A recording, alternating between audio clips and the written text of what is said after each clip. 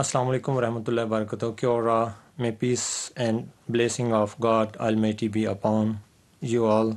Welcome to another live edition of We Are One. So we are starting Tilawat Quran. من الشيطان الرجيم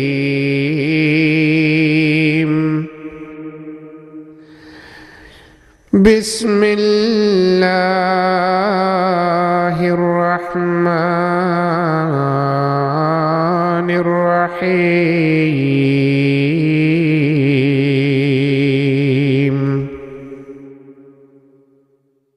تلك الرسل فضلنا بعضهم على بعض منهم من كلم الله ورفع بعضهم درجات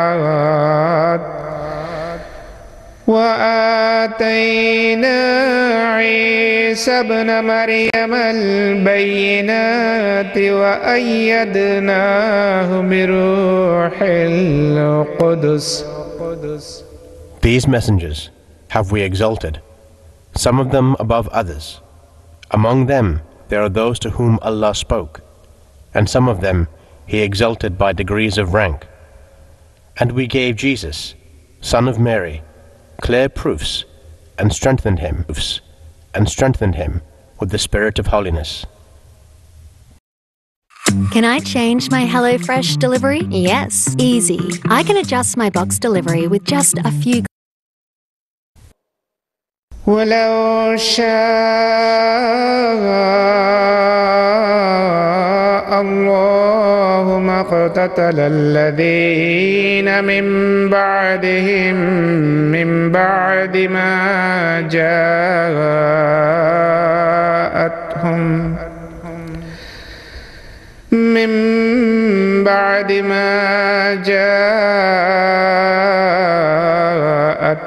البينات ولكن اختلفوا فمنهم من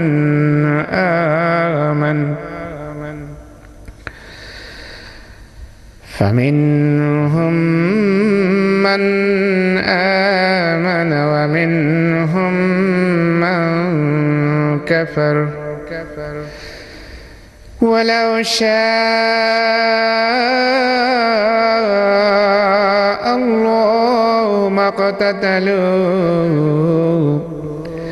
ولكن الله يفعل ما يريد.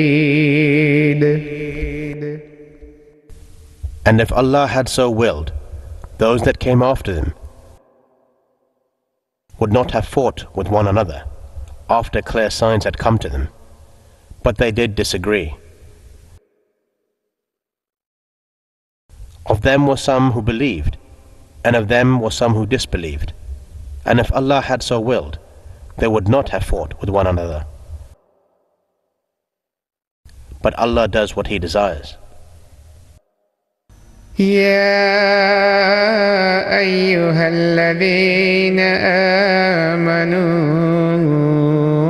أنفقوا مما رزقناكم من قبل أن يأتي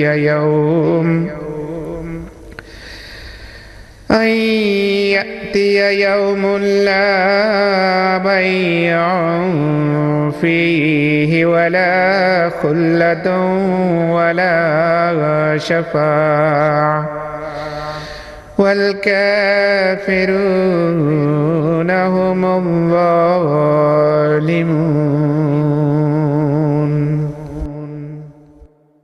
O ye who believe, spend out of what we have bestowed on you, before the day comes, wherein there shall be no buying and selling, nor friendship, nor intercession, and it is those who disbelieve that do wrong to themselves. الله لا إله إلا هو الحي القيوم لا تأخذه سنة ولا نوم له ما في السماوات وما في الأرض من ذا الذي يشفع عنده إلا بإذنه يعلم ما بين أيديهم وما خلفهم. Allah, there is no God but He, the living, the self-subsisting, and all-sustaining. Slumber seizes Him not, nor sleep. To Him belongs whatsoever is in the heavens, and whatsoever is in the earth. Who is He that will intercede with Him, except by His permission? ولا يحيطون بشيء من علمه إلا بما شاء وسع كرسيه السماوات والأرض ولا يؤوده حفظهما وهو العلي العظيم. He knows what is before them and what is behind them, and they encompass nothing of His knowledge, except what He pleases. His knowledge extends over the heavens and the earth, and the care of them burdens Him not, and He is the High, the Great. لا إكراه في الدين قد تبين الرشد من الغي فمن يكفر بالطاغوت ويؤمن بالله فقد استمسك بالعروة الوثقى لا انفصام لها والله سميع عليم. There should be no compulsion in religion. Surely, right has become distinct from wrong. So whosoever refuses to be led by those who transgress and believes in Allah has surely grasped a strong handle, which knows no breaking, and Allah is all-hearing, all-knowing. الله ولي الذين آمنوا يخرجهم من الظلمات إلى النور والذين كفروا أولياؤهم الطاغوت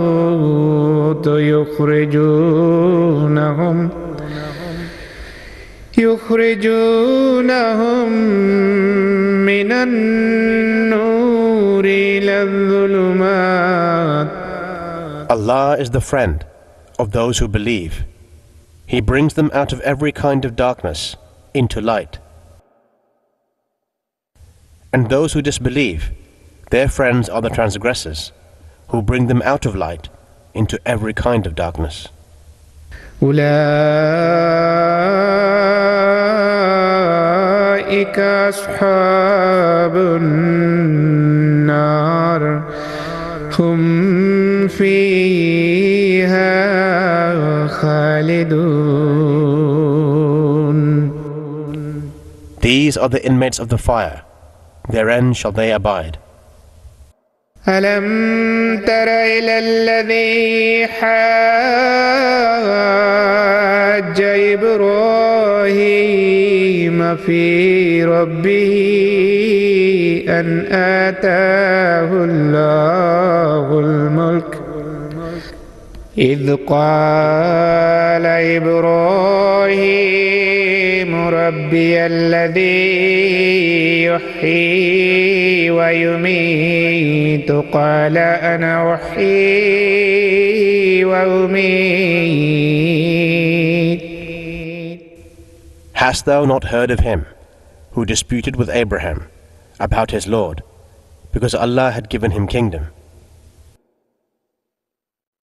If you can't manifest abundance, there are 3 simple reasons why not.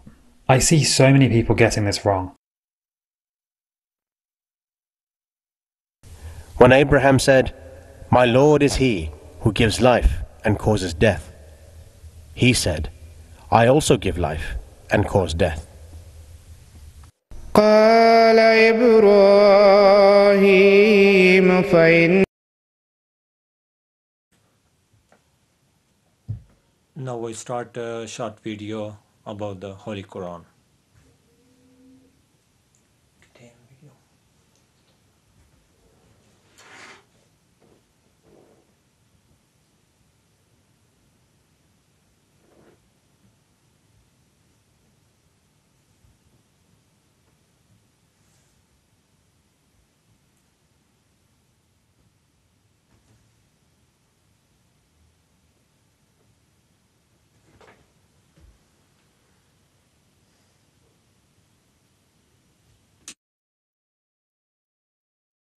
आओ लोगों के यही नूर खुदा पाओगे.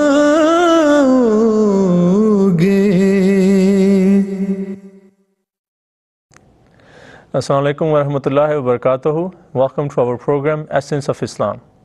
If we look at our society today, we see that many people are moving away from religion. Atheism is on the rise. And Islam, unfortunately, is no exception. Many Muslims, they do not understand the teachings of Islam, especially the youth. They do not understand the importance of those teachings. They do not understand how they can apply those teachings in their lives. Fortunately, we are that community who has accepted the Messiah of the age. He wrote many books, over 80 books, explaining the essence of those teachings of Islam. They have been put together in a 5-volume series. It's called Essence of Islam. Whichever teaching of Islam we do not understand, we can pick up any volume and try to understand through the writings of the promised Messiah ﷺ, what that teaching actually means and how we can apply that in our lives. Today we are going to speak about the Holy Quran. In the studio, I have with me Hanan Sobi Saab and Asif Khan Saab. Jazakallah for joining us. Welcome to our program. So Asif Saab, let's start with you. That when we are talking about the Holy Quran, we say all the religions, they have a holy scripture. So what is different between the scripture of the Muslims, the Holy Quran, and the other scriptures that other religions have to offer? Essentially, what is the Holy Quran? Yes. So in regards to the question, the most unique aspect of the Holy Quran is that it is the revealed word of God, verbatim, letter for letter, word for word. Now, this is something which is very unique when it comes to religious scriptures. These are the words which were revealed to the Holy Prophet ﷺ from Allah Ta'ala himself. So we have to remember that these aren't stories that were made up by followers who appeared later on, or even followers of that same time. They're not even the words of the Prophet, the founder of Islam. Rather, they're the exact words of God. Yeah, and I think this point, sometimes it's a small statement, but it's overlooked. That the rest of the scriptures, they are inspired scriptures. Yeah. They are scriptures that, the Prophet wrote, but they include the words of the Prophet. They're not verbatim, as you mentioned, that they're not word for word. The revelation of God Almighty. In that sense, as you mentioned, the Holy Quran definitely is unique. But Hanan Sobi Saab, as Asif Saab mentioned, that this is the revelation of God Almighty. And we know from history that the Holy Prophet ﷺ, he didn't know how to read and write. So if he was receiving that revelation, one might ask that this man, the Prophet of Islam, the Holy Prophet ﷺ, he himself didn't know how to read and write. So that revelation when he received, how did that get transformed into a book format which we have today? How was the Holy Quran compiled? The Holy Quran, we have to understand, it wasn't sent down all together, in one book form. It was sent down in piecemeal, verse by verse, perhaps a section by section, slowly over a span of 23 years. That was the time frame of the Holy Prophet ﷺ's prophethood. During the whole duration of his prophethood, he was receiving this revelation, the revelation of the Holy Quran. And we know, for example, the very first revelation, Iqra bismi rabbika allazi khalaq, that verse of the Quran comes closer to the end. It's in the 96th chapter of the Holy Quran, in Surah Alaq. That is towards the end of the Holy Quran. Even though it was the first even though it's the very first verse which was being revealed. So not only for the compilation of the Holy Quran were the words of the Quran revealed, but also the placement of those verses within the Holy Quran, where they're going to come. That was also part of the revelation.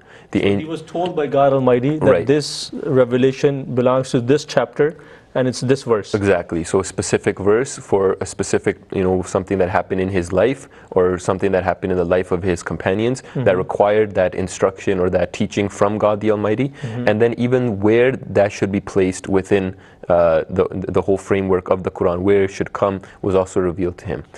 From very early on, we know from the hadith and from the history that the Quran was being written down right away, whether it was on hide or on bone or on parchments of paper if they could find it. But very early on, there were Qatib-e-Wahi, there were those who were assigned by the Prophet ﷺ to be the writers of that revelation. For example, Hazrat Abu Bakr, Hazrat Usman, Hazrat Ali, Razillah anhu, all of these companions, they were his closest companions, as well as being amongst the writers of the Holy Quran. So the Holy Prophet ﷺ himself didn't know how to read and write. Right. But other companions who knew, they were commissioned to do so. They were commissioned, as soon as the revelation was coming, they were writing it. And we know this because, for example, Hazrat Usman, Razillah anhu, at the time of his martyrdom, during his Khilafat, we know he was reciting the Holy Quran. Yeah. And in there it is stated that when his attacker attacked him, when he was being martyred, when he attacked him, he put up his right hand to stop the attack, and his fingers were cut. And then Hazrat Usman Razillah anhu at that moment told his attacker that you have just cut that hand, which was the very first one to write the verses of the Holy Quran. And Hazrat Usman Razillah anhu, of course, was amongst the very first companions of the Prophet ﷺ. So this is how we know that from very early on, it was being written down, it was being compiled, it was being told to them where to put those verses, and all of this was being done during the lifetime, during the prophethood of the Prophet ﷺ. And again, this is a very important point to understand, that though the Holy Prophet ﷺ himself didn't know how to read and write, many of his companions knew how to read and write. And as you mentioned, that the specific order, it was also being revealed along with the revelation. Yes. That God Almighty was telling him where this verse is to go, in which chapter, after which verse, all of that. Not just that, if you take, for example, during Ramadan, when the angel Gabriel would come and review the whole of the Quran that was revealed up until that moment. So it was revealed, in a span of 23 years. That means in those 23 years, some verses were revealed 23 times, because the angel Gabriel is coming and reviewing and revealing those verses again. Okay. Right? So even the order, the exact verses, once they had been revealed, within that year, how much ever had been revealed was reviewed again. So we can say at least, because in the last year of his life, the Holy Prophet ﷺ was revealed it twice. Angel Gabriel reviewed the whole of the Quran in the month of Ramadan twice, as a way to denote that now the Quranic revelation is coming to an end. So we can say at least twice each verse had been revealed. Yeah. Jazakallah Hanan Sahib for this explanation. Asif Sahib, now we have understood what the Holy Quran is, and as you mentioned, is the verbatim revelation of God Almighty. And Hanan Sahib explained to us that though the Holy Prophet ﷺ himself didn't know how to read and write, there were other companions who were assisting with the writing of the Holy Quran, and it was being written down at the same time. Now, when we think about the Holy Quran as a book, what is the purpose of the Holy Quran? Because essentially whatever we have, at home, all of us have different books. We have a purpose in mind when we buy a book. So somebody who's picking up the Holy Quran, or if we're telling somebody to pick up the Holy Quran, what interest would they have in having that or picking up the Holy Quran and reading it? So the purpose of the Holy Quran is essentially the purpose of religion. The purpose of your religion is for you to find your Creator and to make a strong connection with your Creator. And that is what the Holy Quran facilitates, actually. In essence, the Holy Quran, without it, you cannot reach that stage of certainty in regards to the existence of God. Hazrat Masih Maud alayhi salatu wasalam, he explains sin as a certainty. And he likens it to iron. And he states that iron can only be broken with iron. You can't use another flimsy material and attempt to break iron with it.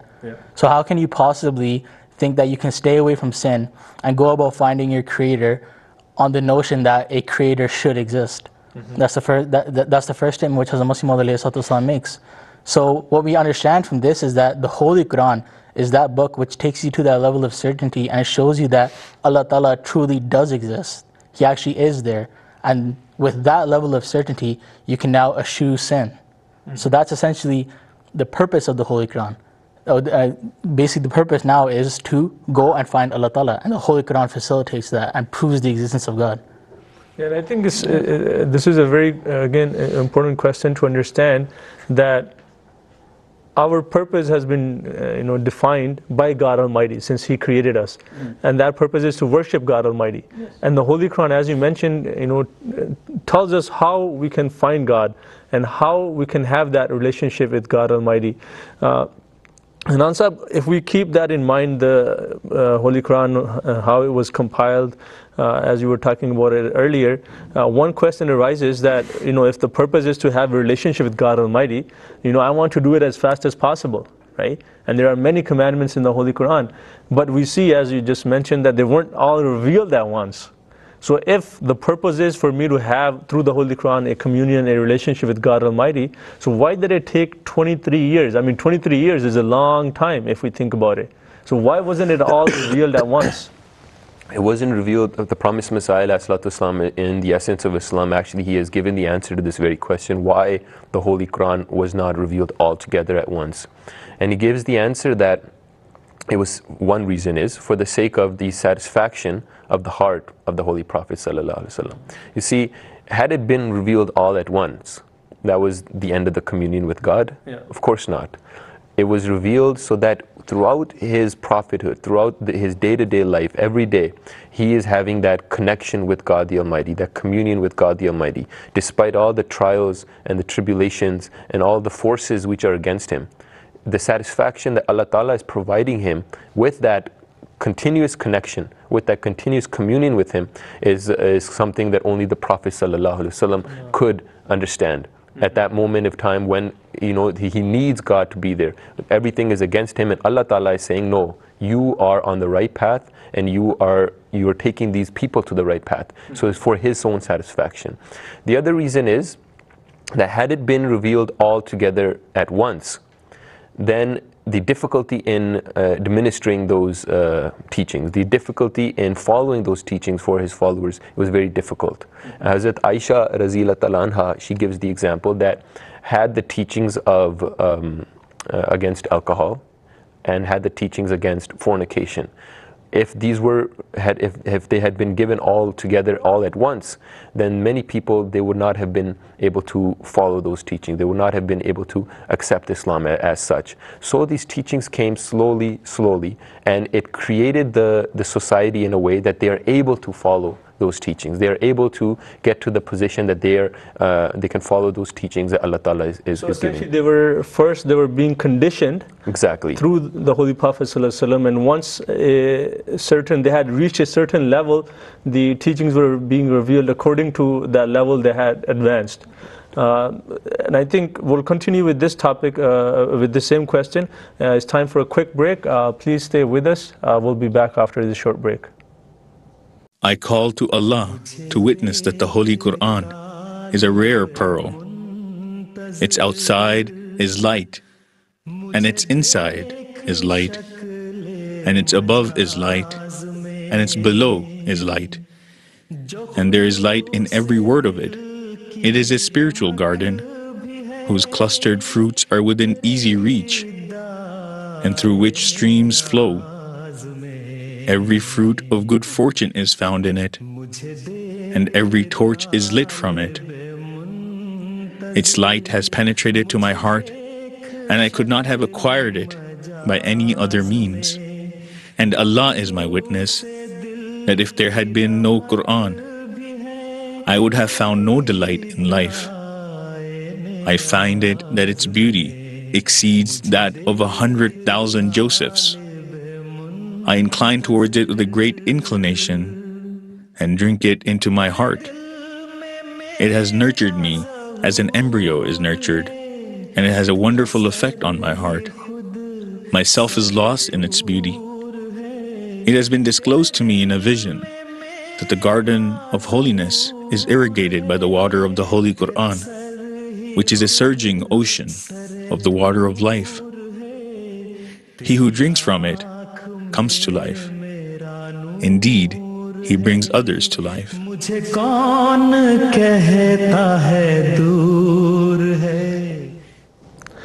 Assalamu alaikum wa rahmatullahi wa barakatuhu. Welcome back.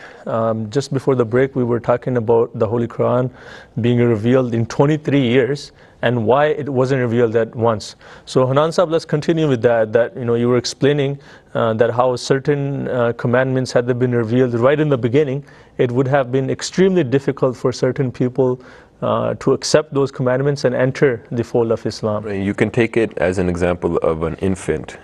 Early on, the infant starts by taking very small dosages of its meals, of its milk, of its food, and slowly, as it grows and it progresses and it's able now to digest more, then it starts to up in its intake.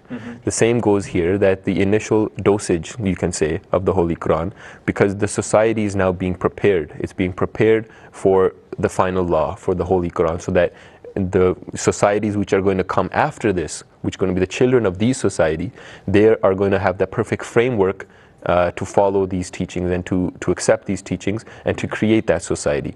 So this is why in the very beginning it was simple, smaller examples, not just going all out together. For example, even the veil, it was revealed in Medina. It was revealed much later on. It wasn't, you're not coming into a society and completely changing all of the rules and all of the laws, because that would create a chaos, and that would create even, already the Holy Prophet ﷺ was facing so much of a backlash. I think another good example of this is also the teachings in regards to slavery. Yeah. Right. Actually, in regards to the teachings of slavery, slavery wasn't abolished all at once in the religion of Islam. If we study the history of the religion of Islam, actually what we see is that initially the Holy Prophet ﷺ taught kindness and love and compassion towards slaves, right, and gave them an elevated status in society compared to where they were before. And then another teaching of the Holy Quran is that certain punishments were to free your slaves. If you committed a certain sin, you were told to free your slaves, right? So and then eventually down the road, slavery was completely abolished, right? So again, we see a gradual increase or a gradual progression towards an end goal. First they have to be seen as human beings before they could even be seen as equal human beings in the sight of God. This is a prime example of the reason why the Holy Quran or the teachings of the Holy Quran were revealed slowly. And I mean, if we compare this example of slavery against what happened in America, we still see the ripple effects of that. That though slavery was... You see it today as well, and not only with slavery, you see it with alcohol as well.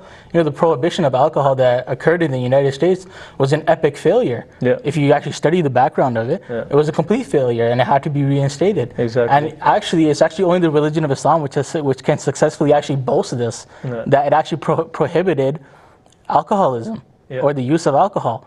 Right. And exactly, the point you were mentioning, that the society slowly, it was brought to this level that when the commandment came for the prohibition of alcohol, it happened right away. With those companions, it is mentioned that they were sitting down and they were drinking actually at that time.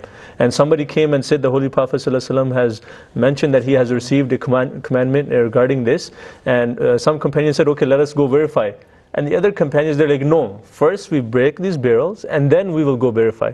So even from that point of view, I mean, when we think about it, just this one injunction, then imagine them sitting down drinking, but they were still able to have, through the Holy Prophet ﷺ, that change in themselves, that even in that state they're able to say that, okay, first we must obey the Holy Prophet ﷺ, and then we'll continue with this. So, and there are so many different examples. The Promised Messiah ﷺ, he talks about this even in his book, Essence, the Philosophy of the Teachings of Islam. It's also mentioned in Essence of Islam, that this was the purpose of the Holy Prophet ﷺ, and this is the purpose of Islam, that it takes you step by step, from a lower stage to a higher stage to a higher stage, until you reach that final stage, nafsa mutmainna, where now you're content, you're happy, and you have a living communion, you have a living relationship with God Almighty. Asif Sahab, in the beginning, when we spoke about the Holy Quran, we touched upon this, that the Holy Quran is the revealed word of God, 100% verbatim. And we say that the other religions, whether they be inspiration, thoughts, whatever that is, and it has changed over time. So when we think about the Holy Quran, it's been 1400 years. Right?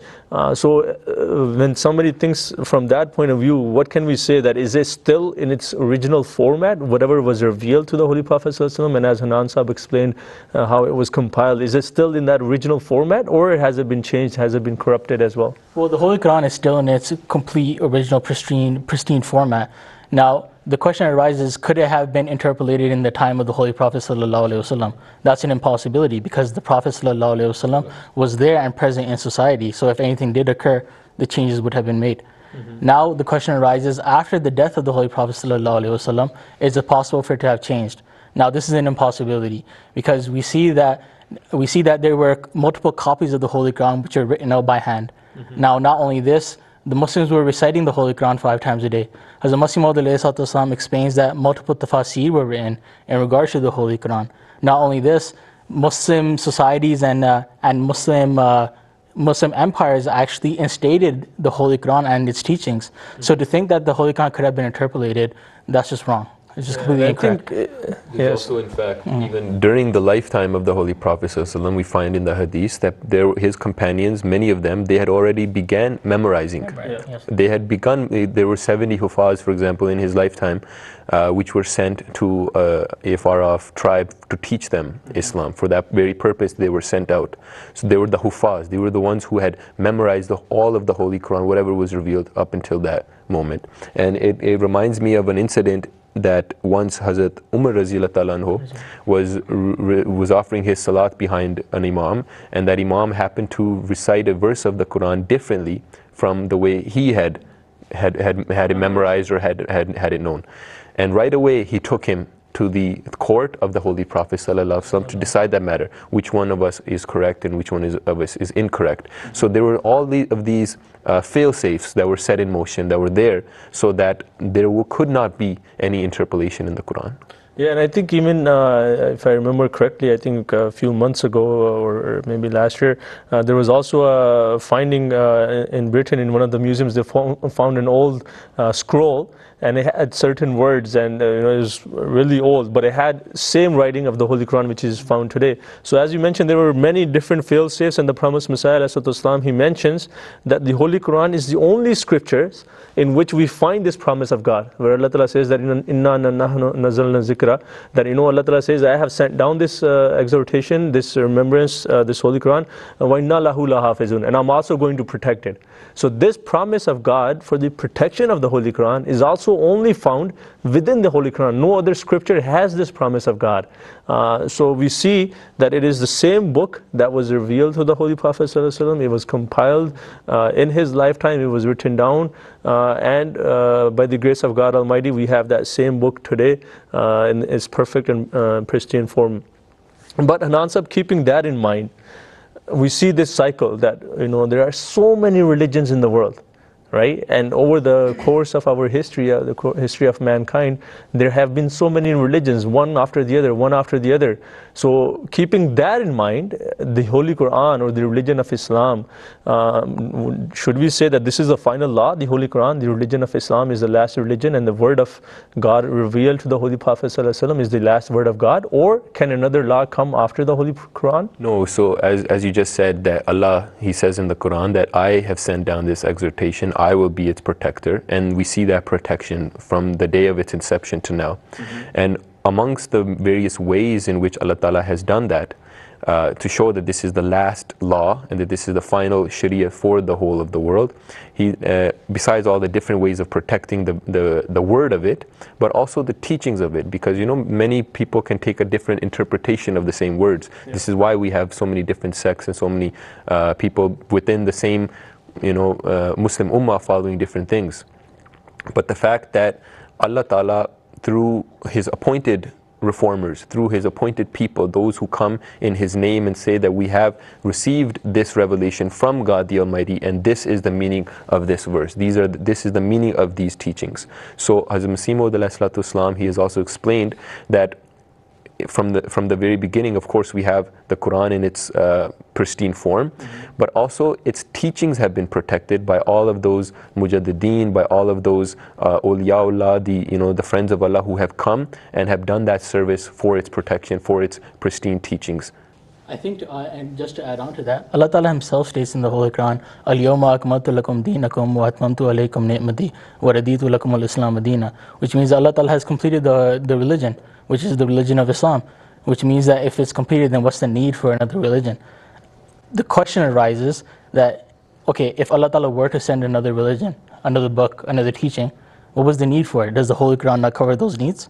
The Holy Quran has clearly stated that every single need is covered in the teachings of the Holy Quran. Allah Ta'ala has stated this, so there's no need for another law. And Jazakallah Hanan Sahab and Asif Sahab for joining us today. We were speaking about the Holy Quran, and as you just heard, that the Holy Quran is unique in the sense that there are two promises of God Almighty in the Holy Quran. One which Assalamu alaikum wa rahmatullahi wa barakatuh. Welcome back. Now we are listening beautiful Nazm Jamal Husn Quran hai.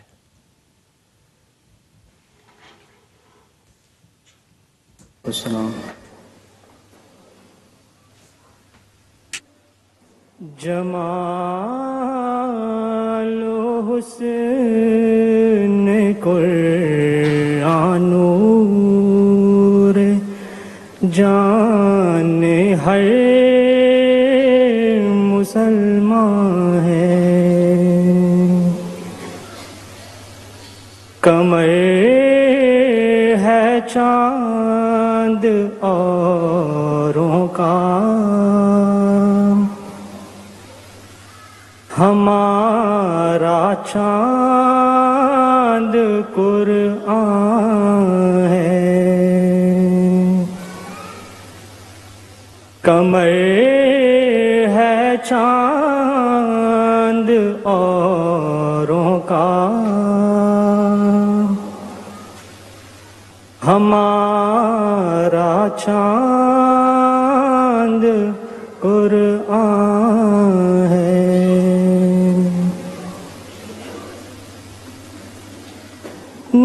نظیر اس کی نہیں جمتی نظر میں، فکر کر دیکھا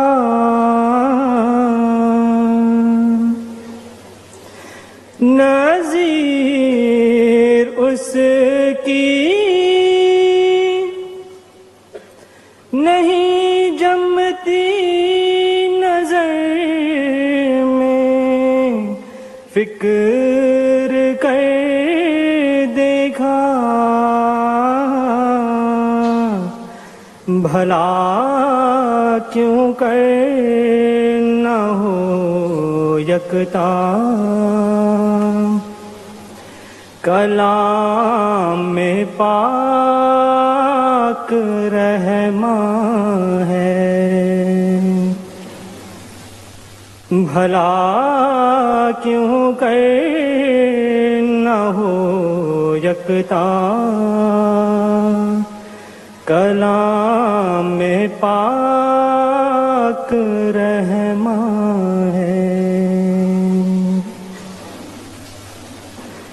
بہار جاوداں پیدا ہے اس کی ہر عبارت میں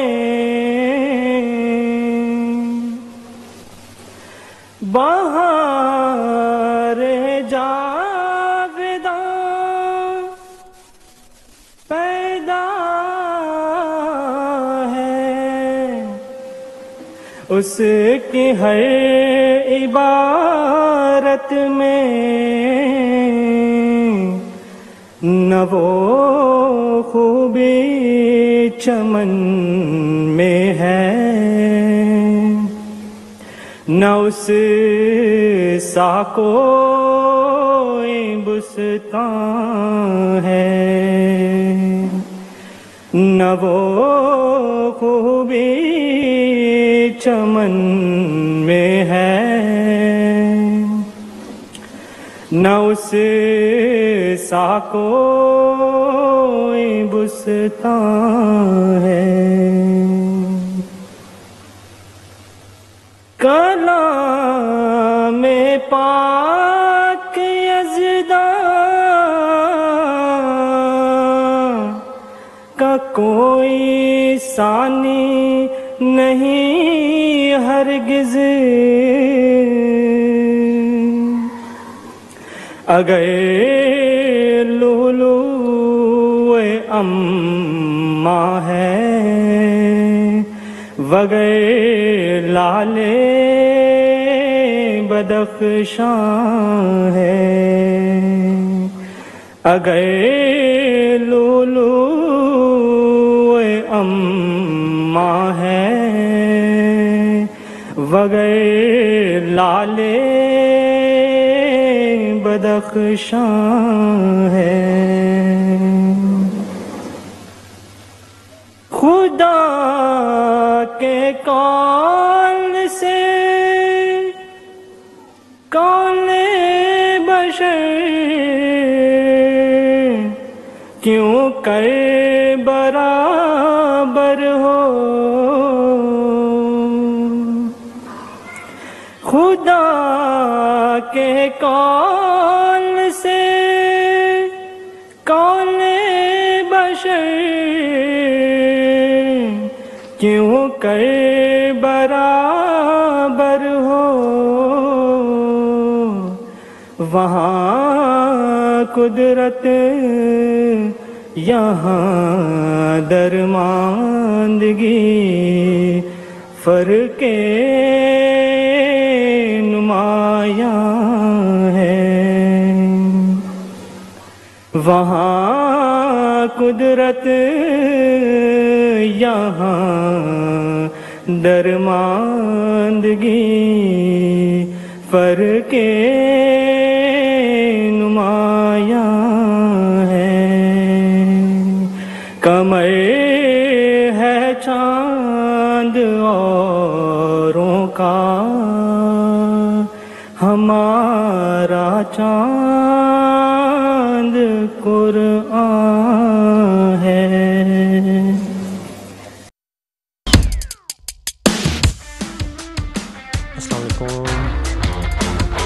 Now we are watching another video, Modern Discoveries in the Light of the Holy Quran.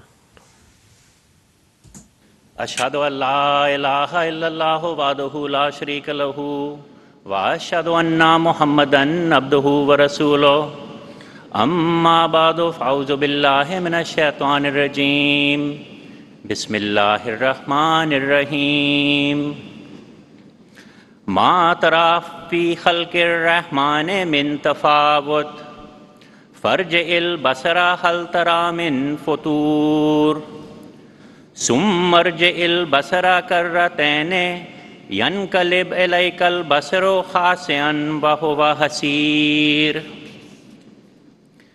No incongruity canst thou see in the creation of the gracious God. Then look again, seest thou any flaw? Aye, look again, and yet again. Thy sight will only return unto thee, dazzled and fatigued. These verses from chapter 67 of the Holy Quran were recited at the beginning of a speech. That speech was given 37 years ago. The occasion was the Nobel Prize banquet, 1979, in Stockholm, Sweden. And the speaker, of course, was Professor Dr. Abdus Salam, who had just been honored with the Nobel Prize in Physics. And after reciting these verses, Professor Salam said, and I quote, "This, in effect, is the faith of all physicists. The deeper we seek, the more is our wonder excited, and the more is the dazzlement for our gaze," unquote. Dazzlement for our gaze. A beautiful description in Surah Mulk, captured by the first Nobel Prize winner on the grandest stage of science to describe his moment of discovery, was and still is today a powerful, powerful reminder of the majesty of the perfect miracle we know as the Holy Quran. Respected Chairman and my dear and distinguished guest of the Promised Messiah, alayhi salam, today I will present modern discoveries in light of the Holy Quran, discoveries which have dazzled truth seekers over the ages, which have convinced skeptics, and as I hope to convince you today, have taken some on a remarkable journey towards Islam. And allow me to begin with the story of one such journey. The journey begins in 1852. A boy is born in the village of Worcestershire, England, and his name is Clement.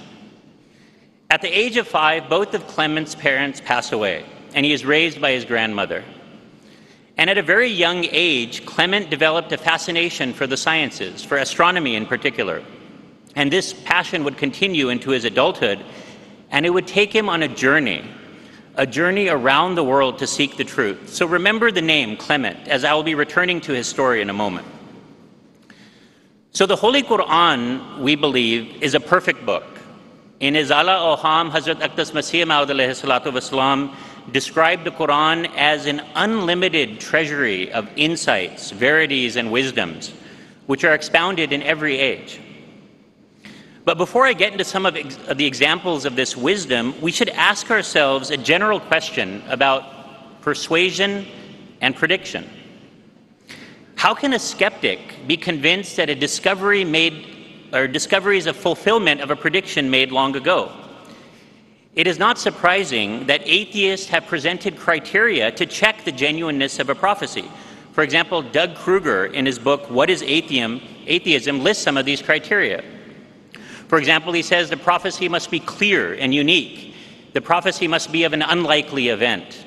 It must not be the result of an educated guess. And the event which fulfills the prophecy mustn't be staged or manipulated. So let us apply these criteria, and let us apply it to a simple example from the Holy Quran. Allah Ta'ala says in chapter 15, verse 10, "Inna nahnu nazzalna zikra wa inna lahu lahafizun." Verily, we ourselves have sent down this exhortation, and most surely we will be its guardian. So based on this verse, as we all know, Muslims believe the Quran is unchanged from its original revelation 14 centuries ago. But skeptics for years have questioned this claim. But a discovery made only last year has proven this prophecy to be true. Carbon dating technology at Oxford University has shown that fragments of the Holy Quran found at the University of Birmingham in England in 2015 are dated from the time of the Holy Prophet ﷺ, proving that the contents of the Quranic text have indeed been preserved. So by this example, we have a prophecy that is clear, unique, made well before its fulfillment, not based on an educated guess, and unstaged, fitting all of those criteria.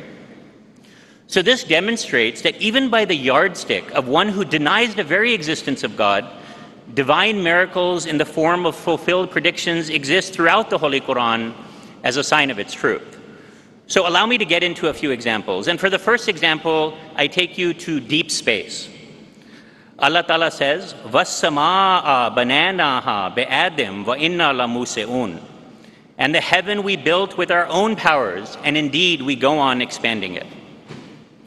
So here in Surah Dariyat, the Holy Quran introduces the concept of the expanding universe. So why is it important to understand this concept? It's important because the expanding universe points to our origins. It answers the question, how did we come to be? So to put it in simpler terms, there are three theories to explain how we began, how the universe started. One, that the universe always existed, that it never had a beginning. Or two, the universe came into being by mere chance, out of nothing. Or three, that the universe was indeed created by a creator, or God. So the first question, did the universe have a beginning? This was answered by a brilliant American scientist by the name of Edwin Hubble in the 1920s. He studied the sizes and shapes of stars, and he measured their distances from one another, and he discovered that the universe was much larger than we could ever imagine. And a few years later, he made another discovery, that galaxies were actually moving. They were receding over time. And this so-called Hubble constant is based on this discovery that the universe is indeed expanding, just as the Holy Quran had described. So Hubble was able to determine the age of the universe, which is 13.8 billion years old. So the fact that we know the age of the universe means, in fact, that it did have a beginning. And to the second theory, that the universe came out of mere chance, most scientists now subscribe to the so-called Big Bang theory, as many of you know, in which a singular event led to the creation of the universe. But it was the Holy Quran, quite miraculously, that was the first text to describe this event.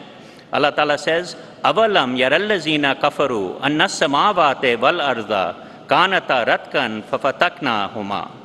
Do not the disbelievers see that the heaven and the earth were a closed-up mass, and then we opened them out?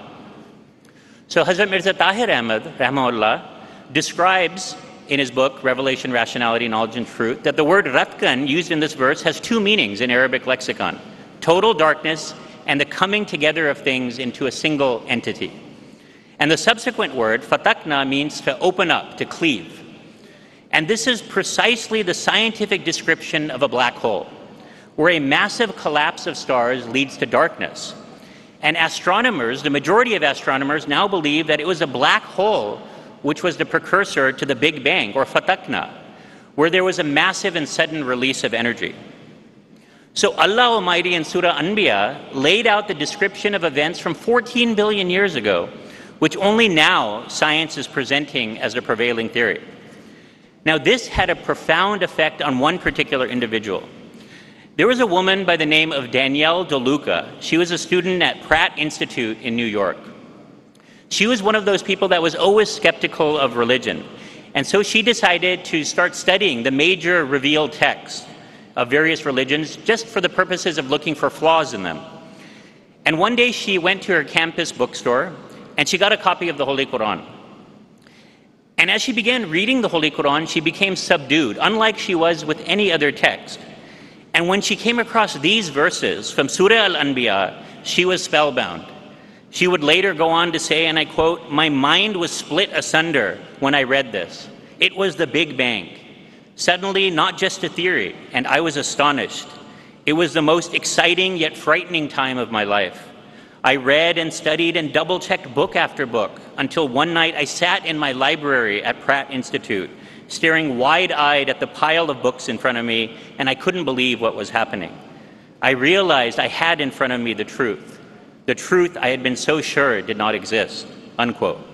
So remember those words in Surah Mulk, confused, dazzled, precisely the description of the impact of the words of the Allah Almighty on Danielle DeLuca, and she accepted Islam.